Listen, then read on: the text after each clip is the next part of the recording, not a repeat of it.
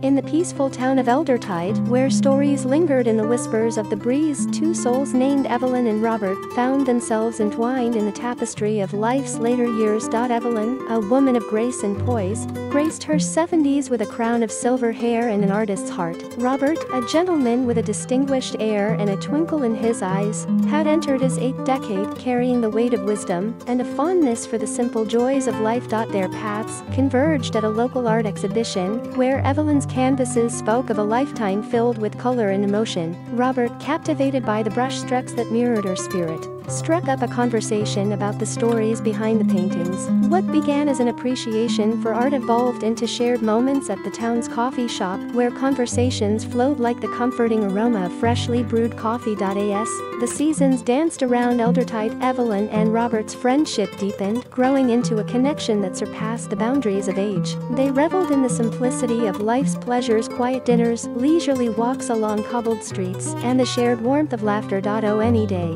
Beneath the branches of a venerable oak tree in the heart of Eldertide, Robert gently took Evelyn's hand. Their wrinkled hands told tales of experiences, and their eyes reflected the joy of shared memories. In that moment, they confessed their feelings, realizing that love had silently woven itself into the fabric of their lives, defying societal expectations. Their love story became a source of inspiration in Eldertide, proving that love, like a fine wine, only deepens with time. Evelyn and Robert continued their journey together, hand in hand, savoring the richness of a love that embraced the wisdom of their years, a love story that echoed through the tranquil streets of Eldertide.